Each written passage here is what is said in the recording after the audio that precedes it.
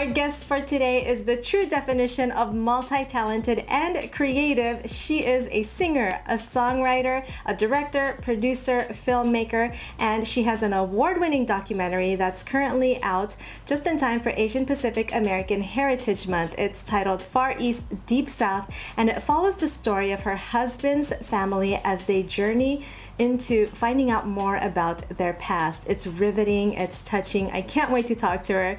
Please welcome Larissa Lam. Welcome. Hi, Kat. Thanks for having me. Thank you for being here. Like I mentioned, I watched your documentary and I was in tears so many times, so riveting. I want to know first, what inspired you to make it into a documentary?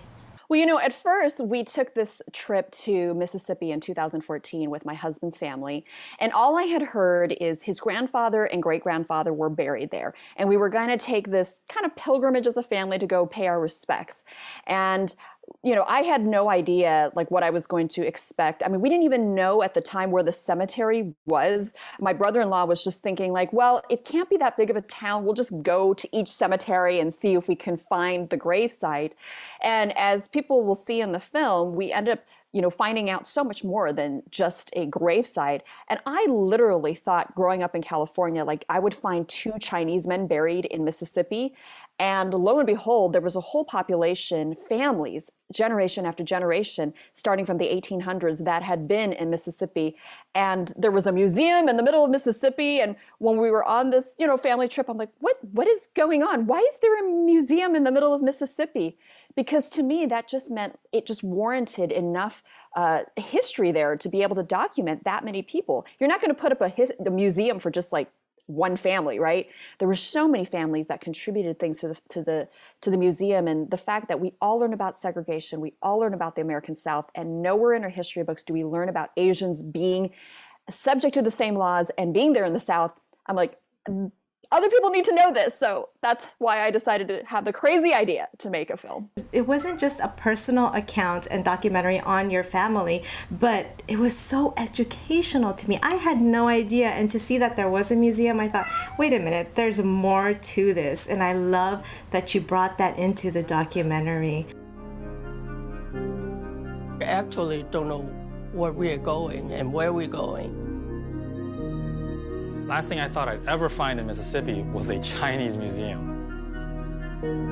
I guess there was more than just my grandfather and my great-grandfather. When the Chinese first came to the Delta, they were treated like we were. Everything was very segregated. I mean, it was black, white. We were just really in the middle. Did you tell your father-in-law that you were going to make this film? So my father-in-law, Charles, who's kind of the main subject of the film, he didn't really completely know we were making a film. I mean, as mentioned before, we thought we were going on a family vacation. We were just taking video initially on our first trip to, you know, document the family vacation like any good family does.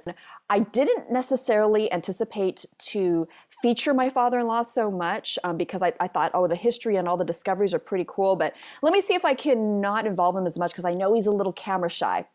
So I did get him to sit down for, you know, one interview, and so I think he knew we were making the movie, but I don't think he realized how much of a focal point he was going to be.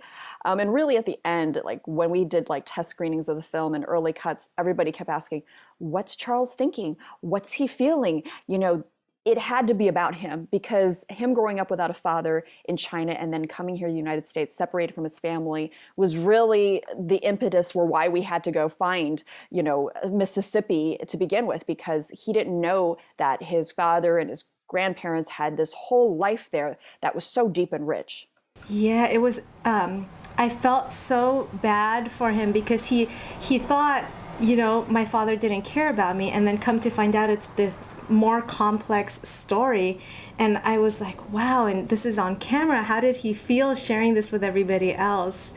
And that's why I asked you that question. Yeah, and I think at some point, you know, they tell you, keep the camera rolling, you know, in filmmaking, and especially with documentaries. And I think there were moments where I would ask him a question and he'd break down kind of crying because he's reliving the trauma and just the pain. And honestly, as an older Asian man, I think this was the first time a lot of the things that he told me on camera where he actually shared with anybody, especially the emotions. My husband, Baldwin, who's in the film as well, and my brother-in-law, Edwin, they both mentioned, during our trip, he's like, this is like the first time we've seen him cry when we found a very important book. I won't spoil what book it is, but we found a very important book in the museum. And that they said that was the first time they saw him cry. And then when I interviewed him, and then he was crying like so much in these interviews, I think I have like 2 hours of him breaking down every 20 minutes. I think he's like getting all choked up. And so my editor and I actually had to be very careful because we didn't want to overdo it with showing him crying, because then it gets a little bit too much. And then sometimes it was just hard to understand him because he was just so overcome with emotion when he was sharing some of the stories. So I was just amazed how much he was able to open up to me. And I think it's because it was me. And when my husband asks him questions, he completely shuts down. So if you're trying to pry information out of your family members who are reluctant to share, the trick is maybe find another family member who they might like more. Well, I'm glad you were there to get that all out of him. You mentioned earlier about the research, and I thought, oh my gosh, they're going to go to Cleveland, Mississippi, and how are they going to find this cemetery? I mean, how was it really as easy as it looked in the movie? You know what? It was amazingly, I don't even want to say the word easy, but I mean, really believe, God's hand was all over this because we needed some divine intervention here. I mean, in the movie, my brother-in-law, Edwin, does say he literally thought he would just drive around, look at a map, find the green empty spaces, find the cemeteries. Thankfully for Google, you can do that. You can find where the cemeteries. We're just going to hit up every single one because we just only had a photo to go off of. No idea where that was.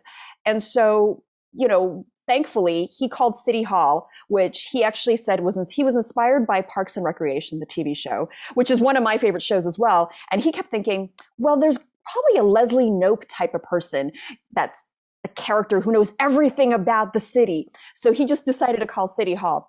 And here's the difference between like a big city in LA or like New York. It's like you can call the City Hall there and they'll actually answer the phone and tell you stuff.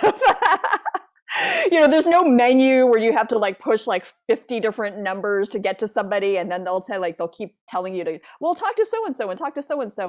It'll be like 30 days before you can get a response and fill this form out. So no, he actually did get the City Hall was the one who actually told him, hey, you want to check out the Chinese museum. And also here's the information about the cemetery. So they were very helpful. And then finding people, I mean, like, I remember you were at one place and then you get a phone call. It's like, come back. I met someone. They want to talk to you. They knew so-and-so. And it's like, yeah. And if I think about it, I think the total amount of time for that first trip where a lot of those things happened, it was only 6 hours.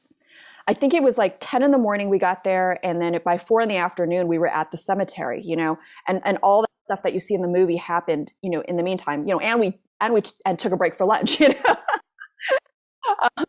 and it was just remarkable. And I think part of it is the small town, but it really was just an amazing first day where I took that as a sign from God, like, this is an amazing story just from a personal side, but then the historical side, I'm like, there's something here. And so maybe you should do something with the story. I thought it was just so fascinating, and I couldn't even believe it, because it felt like a movie. It felt like a movie when I was there. And if I had scripted this out like a narrative film, nobody would believe me, right? It really happened. And so I think that's also why I got the bright idea to do a movie, because I want people to experience what I experienced, because if I thought it was incredible what happened, maybe other people will too. Yeah, it was incredible. And it gave me goosebumps a couple of times because I'm like, wait a minute, they just left. Somebody knows somebody and now they're touring and the people were so nice. They took you to the places, shared their mementos. And that was the other thing though that I learned after watching your film. It's like, I need to take more pictures and print them out. I need to keep things. I forget this digital world. Yeah. Everything's on your phone, because I mean, that's one thing I'm going to start doing more. And I always say it, but after watching your film, it's like, and I want to know my history. Yeah, we really hope that's an inspiration for people after watching our film, is to document your family history and ask the questions while you have family members still alive. And somebody asked us recently at a film Q&A, about like, yeah, what do you think is going to happen in this digital age where we can't even find files on our, our hard drives all the time? It's like, what's the next generation going to look for? And so it is kind of a reminder, like, use Shutterfly or just even your own printer and start to put together scrapbooks and mementos and time capsules again. They seem kind of old-fashioned now, but when you see things like this happen where you could just pull out a scrapbook, and that was an amazing thing, in our film is one of the families, the family that bought my husband's grandfather's store, the Dunn family, their father kept these wonderful scrapbooks and newspaper clippings. And, I wrote an article for the LA Times recently, and I don't even have a copy of like the newspaper. I just have a digital, and I'm like, I think I need to print it out. So like if somebody reads it in the future, they can actually see it. Exactly, for your kids. That was my other question. It's like, after doing this documentary, did it make you think about, you have your own family now. Is there anything you want to do differently for your kids and your kids' children to remember you by? Absolutely. I mean, I think one of the things that our daughter and my nieces, my brother-in-law now has 2 daughters, and they get the benefit of one having this very expensive home video in the form of Far East Deep South to commemorate at least part of their family lineage. But more importantly, I mean, I think for our daughter, we really want her to instill a value in family history and just history in general. And I've already started to see the effects of it, the fact that she hears us talking about history. I never cared about history, I'll be honest with you. I was not, I liked English class. I can even deal with like math. I mean, I had to take AP English and I did well in it, but you kind of memorize the stuff and then you're like on with it. And I think part of it is too, I think being Asian American, we didn't necessarily see ourselves in the history or feel a connection. But now learning about this, and not just this chapter, we are focused on the Mississippi Delta region. There are Asians throughout history, all across our history books, but that are not written in America. I mean, we didn't just show up to build railroads and then disappear and then show back up again to be incarcerated during World War II in Japanese internment, right? That's what our history books show us now. And so, we really hope that people will also go and dig more history. Like, for instance, our daughter, we've started to educate her on, Asian American heroes like Larry Itliong, who was, the major Filipino American farm worker leader, right? And like, he doesn't have streets named after him. He doesn't have, major things named after him, but he should. And like, these are prominent figures and leaders that we need to start putting back into our history, because otherwise, people are not going to know that the Asian American contributions run so deep and so long in this country. Oh, yeah. I mean, I was amazed to see or hear about the history of the Chinese and the Black community and the segregation that they went through together. And I had no idea, there were Chinese in the Deep South. I just knew, okay, they were here for building railroad system, And so this was educational. Is that what you want people to take from the film? Yeah, I mean, our big goal is to really impact the way U.S. history is taught in the long term. I mean, we just need to broaden the way we talk about different chapters in American history. And it's not like we want to replace or cancel other people's history or diminish anyone's history. Because I know sometimes people get threatened like, oh no, that means that's less white history. That's less Black history. I'm like, no, we were all there in the Mississippi Delta together. And it wasn't just, Chinese that were impacted by Jim Crows. It was Native Americans. It was Mexicans. It was basically any person of color. They could have Jim Crow laws, and they did have Jim Crow laws apply in different parts of the country.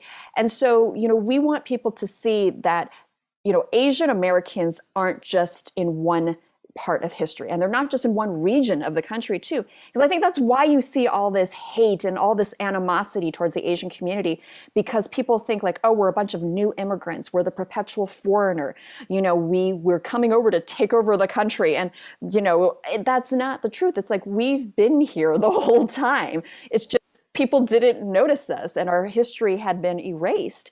And so we have as much of a claim to being American than somebody that's German American or Russian American. There's so much depth to our history that needs to be told, and we hope we can be a catalyst for more of that happening. I love that. There is so much depth, like you said, and it's not that we're trying to erase other people's history, but it's like, listen to everybody that was there. This is all of our this is us. This is our story. This is us. And I mean, even if you think of another major chapter in, American history, the World War II, there were Filipino Americans, there were African Americans, Chinese Americans, Japanese Americans, who were fighting for our side. And, even though they were fighting against the Japanese, there were Latino Americans. I mean, there were so many people that were fighting for this country, but we normally only see, one side. And yes, sure, the majority of the people were white in America, but there were so many other people that were part of the story that we want to make sure are included. Yeah, and I think it's time. It is time. And we've seen the negative effects when it hasn't been included, because not only are we excluded in our history books, we're excluded from society, and there's this false perception that like, oh, Asians are doing fine and see, they work hard and they do well in this country, but we don't have any cultural influence, right? We don't have political influence. We don't even have a lot of entertainment influence. Things are getting better. There's progress, but these are the things where we've been kind of pushed to the sides, and we're hoping it's like we're back, we're here, we've been here the whole time. I love that. How do we watch the film? Please share with our viewers. Well, there are a few different ways you can watch Far East Deep South.